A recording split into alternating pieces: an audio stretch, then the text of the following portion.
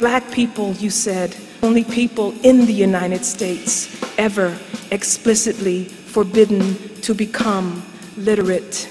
I am now officially speechless.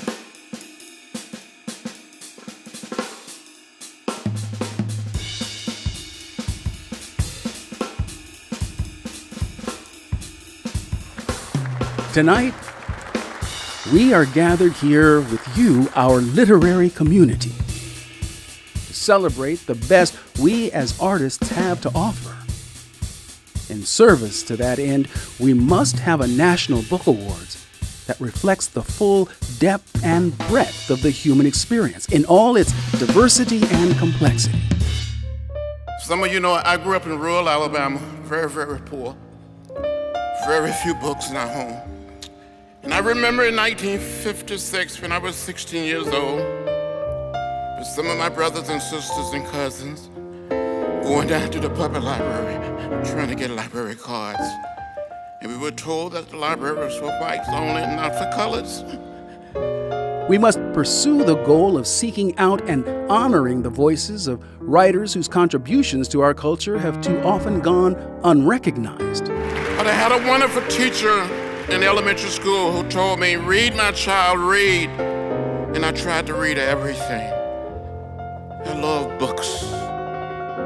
There can be no excellence in our national literary identity without those voices that have too often been excluded from this stage, without those voices of the disenfranchised, the underserved, and the unjustly maligned. Whatever excellence might have been achieved was, at best, compromised.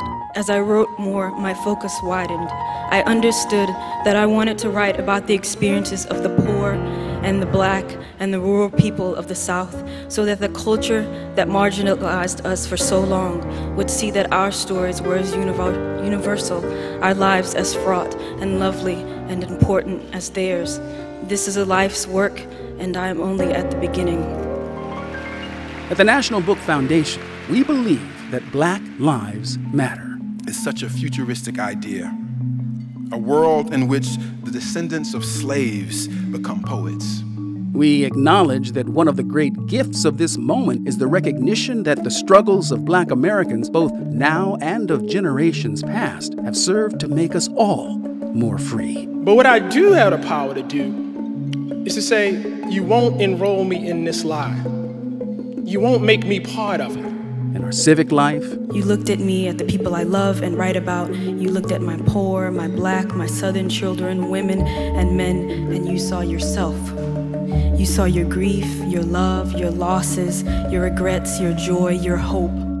in our art, and in our culture. We also acknowledge that inequities in culture and in books can do real material harm, and that the power this organization wields to shape this nation's literary tastes and trends means that we must bear this in mind always. Every single time I meet a reader who looks at me and says, "I have never seen my story until I read yours," I am reminded of why this matters.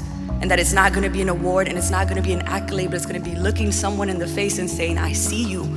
And in return being told that I am seen. We must strive to remain a home for Black voices, writers, creators, and artists, and use their example to mold the National Book Foundation into an institution that celebrates and represents the full scope of what we as a people have accomplished. And I'll never lose my faith that you and I can create an anti-racist America where racial disparities are non-existent, where Americans are no longer manipulated by racist ideas, where Black lives matter. We have a lot of work ahead of us, and I'm so proud to be part of a community that at least thinks like that.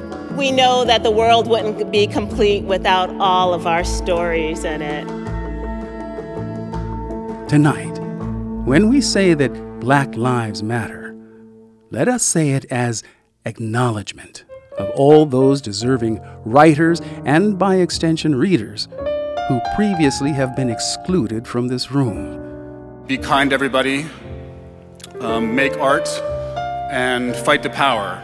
Let us say it with an awareness of these voices, their value, and their ability to show us a way forward out of our current darkness. And let us say it in gratitude for that which will come as a result. A literary community as life-giving, rich, and as varied as the stories we tell. A community of which we can all be proud. A community which unequivocally understands why Black lives matter. And that there is no American literature without the voices of the disenfranchised, the undocumented, the marginalized, and the unheard.